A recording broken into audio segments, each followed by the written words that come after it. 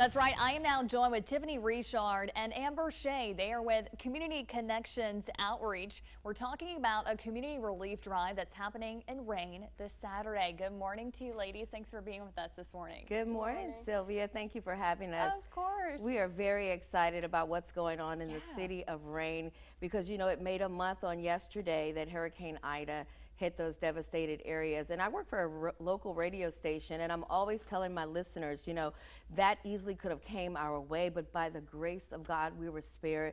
So that's why it's so important that we give back, that they know that they are not forgotten. Oh, that's so beautiful. Such a beautiful saying. I'm from Terrebonne Parish, so Really? you know, this is definitely needed in you know, Southeast Louisiana. And Amber, you recently went to Terrebonne Parish. Tell me what that experience was like.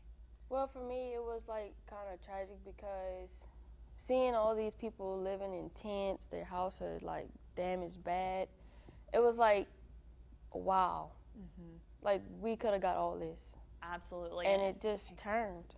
And we are thankful for that, but also hurting for our friends and family there in Southeast Louisiana. Now, Tiffany, tell me about this relief drive benefiting them this weekend in Rayne. How can people get involved? Right. Well, we are the CCO Community Connections Outreach, and it was started by Catrice Minix in the city of Rayne. We've had a number of events happen, but this is another event where we want to reach out. We had a number of pastors and churches in the city of Rayne that went out to Terrebonne Parish, and they were able to help and came back and shared with us what some of the needs are. So we want to give people in Rayne an opportunity to give, and we also want to get the youth involved, let them know, hey, you can help as well. You can share this information and help us out. So this is happening this upcoming Saturday, and hey, Sylvia, rain or shine, we're going to be out there, and we're going to be expecting our community to come out and help out. Absolutely. Where is it and what time? Yes, it's going to be at the old Robichaud Center.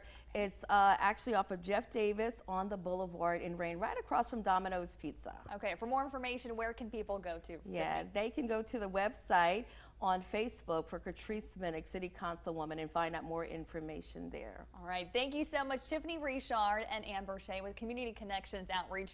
They're talking about a relief drive that's happening this Saturday in Rayne to benefit the victims from Hurricane Ida and our friends and family in Southeast Louisiana. Thank you, ladies, for joining us this morning. Thank you for having us, and we're praying for you. Oh, thank you so much. We'll be right back.